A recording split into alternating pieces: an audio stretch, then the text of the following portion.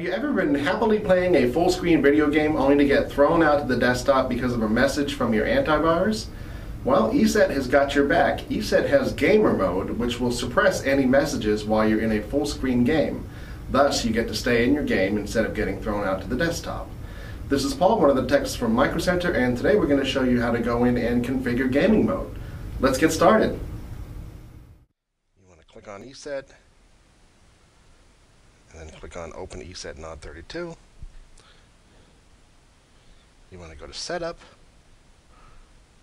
Computer, and you want to go to Gamer Mode. What Gamer Mode is, it automatically enables whenever you have a game that's at full screen. This mode will postpone any scheduled tasks, any update scans, and Windows notifications.